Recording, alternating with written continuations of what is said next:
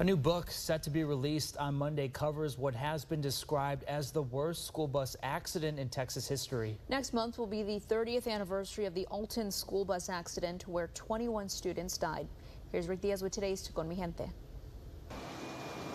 The memorial stands as the reminder. It's at the corner of Bryan Road and Mile 5 line.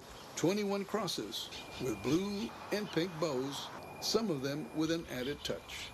My cousin's working on a documentary on this. Juan Carmona started working on his book years ago. In his research, he has visited this site many times. And so we were able to interview some survivors, some witnesses, some reporters, the district attorney, and finally was able to put this whole story together. The caliche pit is now almost dry and overgrown with vegetation.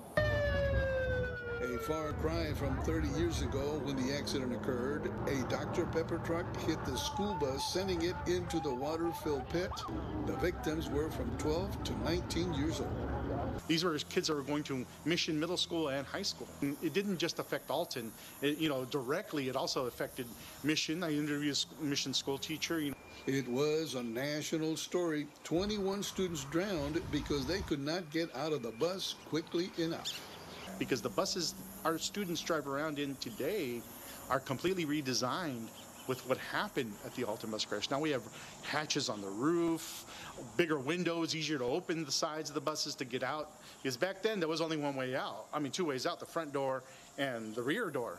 There is a park here that was established after the accident, but nowhere will you find a sign that mentions a word about the tragedy. In fact, there was a dispute on whether to even create the park. But the fact that people got here so quickly was amazing to me. Neighbors rushing to help, like the man who tied 3 water hoses together and told survivors to swim toward him. And he's starting getting pulled up, and he talks about how, man, he was thinking this guy is strong. And when he gets to the top, this man, Roque Sosa, is on a horse. There are many stories about survivors and why Alton became a divided community. The book will be out on August 26th. You'll probably be able to find it through Barnes & Noble and Amazon. I'm a school teacher, and in the end, to me, it's like I just try to picture, and I would never want to see what some of those teachers saw. It was empty desks. The name of the book is The Alton Bus Crash. For Channel 5 News, I'm Rick Diaz, Con Mi Gente.